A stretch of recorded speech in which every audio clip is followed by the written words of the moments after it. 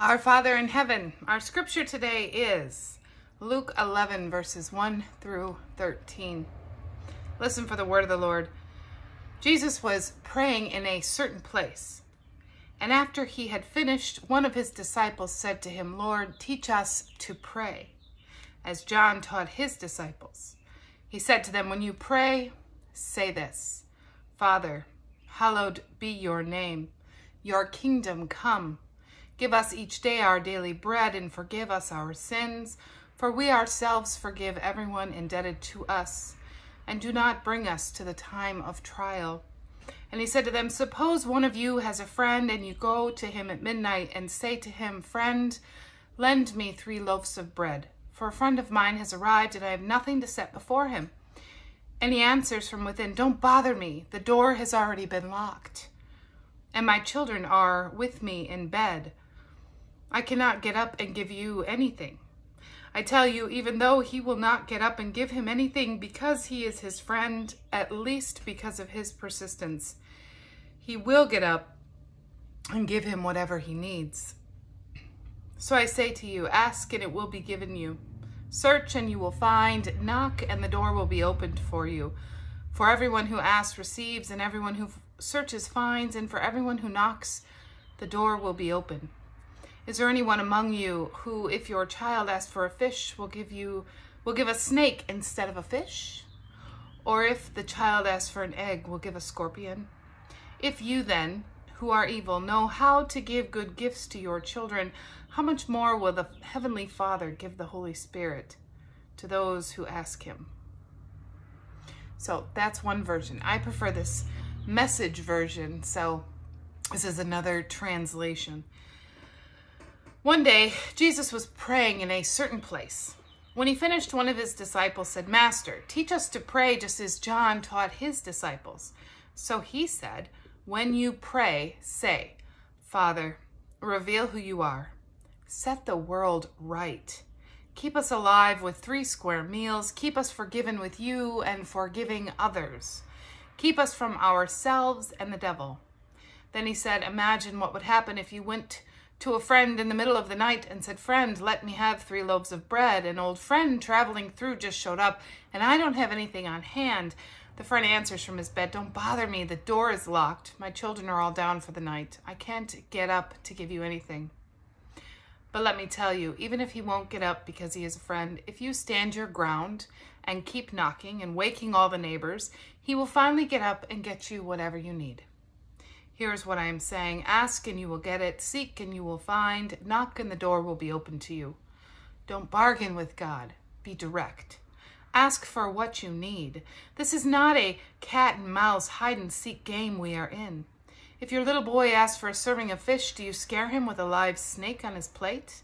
If your little girl asks for an egg, do you trick her with a spider? As bad as you are, don't you think the Father who created you in love will give you the Holy Spirit when you ask him? This is the word of the Lord. So praying. Even though I have graduated from seminary, which means that I spent many years searching for answers about God and searching for answers in myself and learning patterns and behaviors and how that lines up with the message of Christ, and preaching is my job, teaching is my job, I still find once in a while that I become a little uncomfortable with praying out loud. There. I've said it. I wonder if any of you would be willing to admit it too. Sometimes I struggle with praying.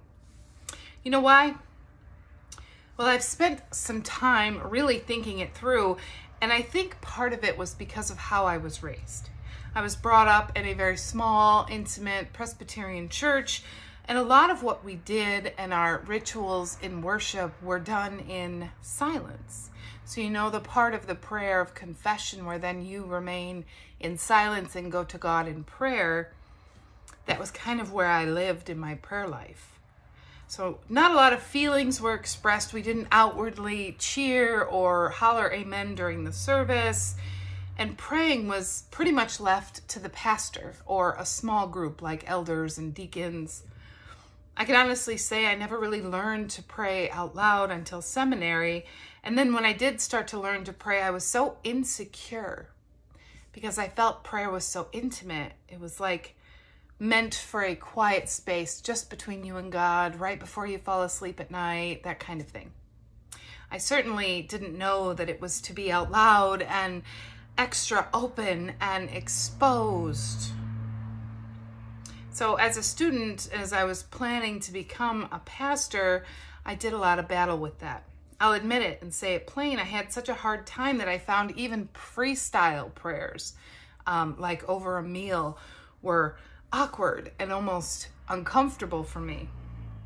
Now, in silence, if I were alone, I could weave these complicated prayers that included so many people and so many circumstances and had conviction and confidence, as you would expect a pastor to have, but that was in silence and quiet. On the spot, I froze, or I stumbled over my words, or when someone would say, anyone willing to pray for us? I would wait and kind of slink back in hopes I'd be invisible and someone else would take that lead. It felt more like I was talking to the people around me instead of communicating with God as part of a network of people of faith, or with God as a Christian leader able to publicly exclaim needs and desires from God. So anyway, I could say all of this just to say that I totally relate to these disciples in the text for today. Here's where they say, like, seriously, Jesus, can you just teach us how to pray? I get it. I completely understand where they're coming from. Like, seriously, God, you know what's going to happen. Why am I spinning my wheels here and exposing myself with embarrassment and insecurities when you can just point to the right way? Someone, please just tell me what to say, right? Well, Jesus did. Okay, now all that seems simple enough, and it's a prayer that I can easily pray. In fact, I've even memorized this prayer of Jesus. I could whip it out for any occasion. Why not just use that one? Well, over the time that I have had the chance to really take this prayer deep within myself and process it, I have also had the opportunity to live a little more life and experience ministry in a different way, which has led me time and again to look again and spend time with God in prayer in hopes God would reveal the point and the purpose. And I've come to two conclusions about this whole praying business, especially the Lord's Prayer and what Jesus is teaching in the scripture that we're looking at for today. The first thing that God revealed to me about prayer is that it should always be done with confidence, out loud, at all times, for every reason, in celebration, in trial, in sorrow. And Jesus is the perfect model for how these things are to be done, how to pray. Not only does Jesus give clear indication that praying is to be bold. In Luke, Jesus says, don't bargain with God, be direct, ask for what you need. This is not a cat and mouse hide and seek game that we're in. And he uses the illustration of the neighbor to show us how persistent we need to be. Bold, he says, if you stand your ground and keep knocking and waking up all the neighbors, he will finally get up and get you what you need. So what did Jesus teach us about praying? We can easily see that Jesus prayed for others. In Matthew 19:13, we read, then the little children were brought to him for him to place his hands on them and pray for them. Another fine example. And Jesus prayed with others. Luke 9:28 reads, Jesus took Peter, John, James with him and went up on the mountain to pray. Jesus prayed alone. In Luke 5:16 reads, but Jesus often withdrew to lonely places and prayed. Jesus prayed in nature. Psalm 19:1 reads, the heavens declare the glories of God. The skies proclaim the work of his hands. Jesus prayed regularly. The insight is gleaned from a passage cited earlier. Luke 5:16, Jesus often withdrew to these lonely places. I can embrace the importance of prayer, and I do so like the comfort and soothing presence of God that I feel when I really dig deep and pray for long periods of time. I can't imagine going through a day without conversing with God at every turn. I definitely still need to work more so on the praying in public and boldly praying at the drop of a hat for every reason. But God ain't through with me yet either. That leads me to my second revelation about prayer, especially the focus of today's sermon, the Lord's Prayer. Can I dare say out loud that no matter how many times I have said, do not bring us to this time of trial, I always come to a time of trial. Always.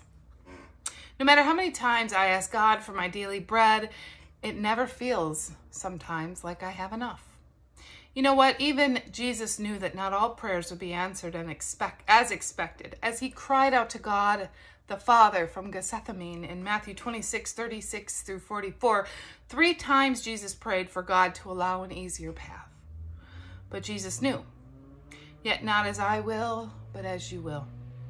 Unanswered prayer is such a challenge in the Christian life, but not all prayers are answered as we would expect them to be. God is not a genie in a bottle that we can rub every time we need a favor, but as Christians we should trust beyond measure of a doubt that we are loved, we are provided for, and we are protected, even if it doesn't feel that way sometimes. Right now, think back to the hardest days that you've had in the past few months. Think about it. You got through it. You're here watching this video. Or maybe you're still going through it, right? But you woke up today and you're with your church family, and some way, somehow, the odds are in your favor that you will make it through this day too, no matter how hard it may be. I'm currently reading a book titled A Beautiful Mess. In it, the author is talking about how a new life can be born out of chaos, that chaos can actually be a blessing. At first, I wasn't buying it, but then she said this: the truth is we are afraid of things that we cannot control. Chaos is uncontrollable by its very definition. You can't predict what it will do or what effect it will have. This makes those of us who fear change and loss of control very uneasy.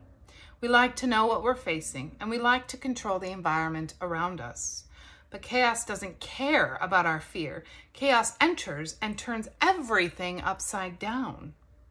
Perhaps this is the right treatment for those of us who think we can hold it together at all times, those of us who are afraid of change and afraid of circumstances beyond our control. This mess called chaos reorders things in our lives. It shifts our priorities, it shifts and it changes our values and reminds us what is really important. That statement kind of blew my mind. It really rocked the little bag of anxiety that I like to carry around with me too, especially as I meditated so hard on this scripture. Now, I can get real with all of you. I know that much. You are a remarkable, come as you are, all are welcome kind of people. So I feel safe telling you another one of my secrets. As a single mother of 3 boys, I have been married before and divorced very young. And I've, as you know, raised these boys day in and day out by myself. We don't have a whole lot, but we've always had enough. And even though I believe I have faith in God that could move mountains, I carry around with me a whole lot of anxiety. I worry and I wonder and I worry and I wonder and I worry and I wonder. Sometimes I even get frustrated with God for not necessarily meeting my expectations in the way that I foresee. And sometimes it does feel like we don't have what we need. So you know what recenters me in those moments? I'll give you a little tip. It's the Lord's Prayer. I mean, when it feels like payday will never come, or there won't be enough food in the house, or the world is on fire in protest, or arguing, and cousins and sisters, brothers and uncles aren't speaking because of politics, and when I can't do all the numbers in my head or heal all the bodies that need healing, I wonder what is really important. How do I boil this down into one thing that is the next right step, or the next right thing, or the thing I truly need most? Well, for one, we can turn to the Lord's Prayer. I believe it is the Lord's Prayer that is actually outlining the things that we should consider most important. And maybe that prayer has ordered things in the order that we should consider them necessary and redeemable and in chaos in our lives each day that we need to refocus and center. I know that's a bold statement, but come here with me on this one. If you are ever caught in chaos and maybe find yourself filled with anxiety or sadness, maybe watching television and seeing all the destruction and the madness, consider this prayer in this order. Our Father who art in heaven, praise God, hallowed be thy name. Our God is a faithful and holy God who lives and rules over us. God is there with us, in us, and God can be reached just by calling out. Number 2, thy kingdom come, this will get better. Our conflicts, be they internal or external, will one day come to resolution. There is hope, there is healing. God's kingdom will come and restore us. I believe that gives us permission and freedom to relax. Although it may be hard right now, it's going to get better. It has to get better, and although we can't see it or touch it, it's coming, friends. I promise you that. Number 3, thy will be done on earth as it is in heaven. What is God's will in this situation? What is God going to do with this circumstance, this struggle, this trial or tribulation? Maybe it's an argument with your neighbor, and through that argument, we come to see in ourselves how we might hold on to some grudges that make us physically ill, that are less than healthy, that pour out into particular situations that are unrelated. And that leads us to start digging deeper into our heart to see where that anger and resentment comes from. We cannot fix what we will not face, my friends. The chaos sometimes makes us face it, difficult as it may be. God's will for us is to be free of pain and hurt and to find wholeness in forgiveness and peace. Or maybe for me, it's realizing that sometimes I really don't pay attention to certain things and they get out of hand because I'm busy worrying about things that are less important. God's will is being done in our lives because through the struggle, we have found space where we need God's grace, and we need to pay closer attention to how we live and walk in this life. Our God is a trustworthy God. His promises have come to fruition again and again, and we have to trust that in every moment of our lives, God's will is working itself out. That we just need to embrace that God will need us to be a willing partner in that work. And number 4, give us this day our daily bread. Today is one day. Tomorrow's another. God, just give us what we need to make it through the day. If we spend a lot of time looking to tomorrow or marinating on the future or marinating on dissatisfaction about what we don't have today, we will miss the peace that God promises us. Matthew 6:30-32 says, if that is how God clothes the grass on the field, which is here today and tomorrow is thrown into the furnace, will he not much more clothe you? O you of little faith, therefore do not worry, saying, what will we eat, and what shall we drink, or what shall we wear? For the pagans pursue these things, and your heavenly Father knows that you need them. Number 5, forgive us our sins as we forgive those who sin against us, or debtors, or trespassers. Forgiveness can be super hard, but God has given us a wonderful example of what it looks like to forgive others and forgive often in Jesus Christ. We also have the privilege of God's grace, so if we don't get it right, we can try again tomorrow. Number 6, and deliver us from evil. At the end of the day, we just sigh and say, Lord, deliver us from evil. It may not be today, it may not be tomorrow. We will probably have to wait until the kingdom comes again, let's be real. But ultimately, we will be delivered from evil, and God will heal and make it right again. This is God's promise to all of us one way or another, and probably beyond our human understanding. But folks, we will be delivered. Rest assured. Amen. So ask and you will get it, but keep asking and asking and asking and asking. And when you don't think you are getting what you need or what you want, change your ask. Decide in that moment that you will ask God to help you understand what it is you need right now. Maybe not tomorrow or the next day, but what do you need in that moment? In that day that God is offering to you, a full day with a clean slate, God is offering to you an opportunity to reorder your life, reorder your thoughts, and reorder your understanding of such things to get it And God will be with you in the beginning and the end. If you seek, you will find, but don't stop seeking. Even if what you find isn't always pretty, and what you think you ought to find isn't always right.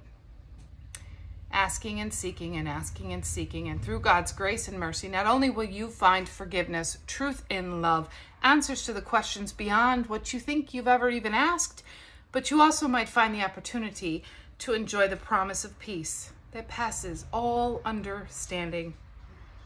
Ultimately, if you continue knocking, the doors that are meant for you to be opened will open.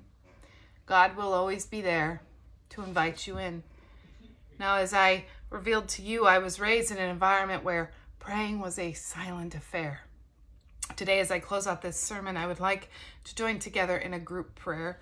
It can be as short or as long as you'd like for it to be, but I hope that for the next few seconds, you just take a time to pray with me. I'm going to say these words, and I want you in your homes, wherever you may be, to answer, Lord, hear our prayer. Okay, you ready?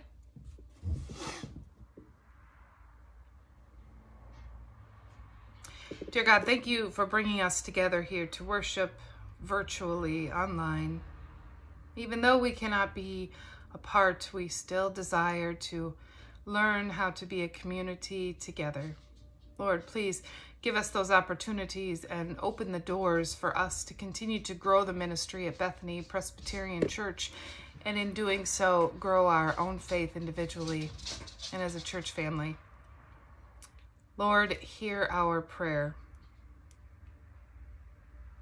God, we are thankful for the wisdom of Jesus that guides us in right living and gives us hope and strength to live into the will of God, knowing that we will one day be reunited and the world set right. Today we pray for those in our country who go to bed at night without enough food to eat, our military who are overseas, and the violence we have witnessed over the past few weeks. Lord, hear our prayer. God, be with us in our journey ahead, into the week ahead, unknowing what we may expect. We ask that you be there before we get there, and you greet us as we arrive.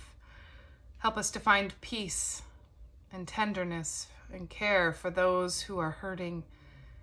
Help us find understanding and words to questions that are difficult to even ask, let alone answer. Lord, hear our prayer. For victims of violence and abuse, Lord, hear our prayer. For our families that are near and far, close or estranged, Lord, hear our prayer. For the victims of violence throughout the world and the violence response to that, Lord, hear our prayer. For our government, both local and national and global, Lord, hear our prayer. Lord, thank you for the people at Bethany Presbyterian Church, for their gifts and talents and their struggles and triumphs. You are doing a great work in this community, Lord. Lead us into tomorrow even better than we entered into today, we pray, and give us strength, courage, and wisdom as we long to know you better and better every day. We ask all this using the prayer that you've taught us, saying, Our Father, who art in heaven, hallowed be thy name. Thy kingdom come, thy will be done, on earth as it is in heaven. Give us this day our daily bread, and forgive us our debts as we forgive our debtors. And lead us not into temptation, but deliver us from evil. For thine is the kingdom, and the power, and the glory forever. Amen. Go in peace to love and serve the Lord. I will see you again soon. Call me if you need me. Text me if you need me. I'm thinking of setting up an opportunity to come and have coffee on the front porch and ask for visitors to come by so we can socially distance and catch up. Or if you want me to come to your house, I'll do that too. All right, love you all. Go in peace.